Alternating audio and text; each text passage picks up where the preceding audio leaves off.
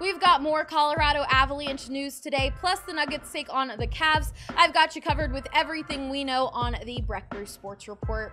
Colorado Avalanche head coach Jared Bednar was on Altitude Radio this morning and gave us a good amount of news. He said the team is expected to practice tomorrow, Friday, and Saturday, and that multiple players will likely return to practice, including Nathan MacKinnon, Devon Toews, and PE Bellemare. There is no word on Pavel Francouz just yet, and Gabriel Landeskog, Sam Girard, and Tyson Jost will miss a little more time due to that COVID-19 protocol.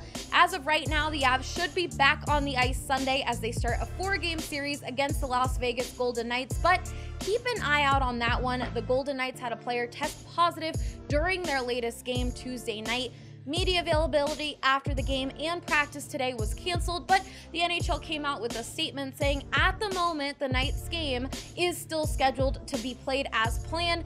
As you all know, with COVID-19, things are always changing, so be sure to keep an eye out on @DNVR_Avalanche on Twitter for any updates on the Avs games. Moving on to the Denver Nuggets, they welcome the Cleveland Cavaliers to Ball Arena tonight. The Nuggets are looking to end their 3-game losing streak against a Cavs team that has won just 10 of their 25 games this season. The Nuggets are 9.5-point favorites, so if you're looking to get in on the action at DraftKings Sportsbook, don't forget to use that promo code DNVR if you are signing up. Win or lose, our DNVR Nuggets guys will be live on YouTube and Periscope to discuss the game and more, so stay tuned for that. And as always, be sure to follow all of our coverage on thednvr.com.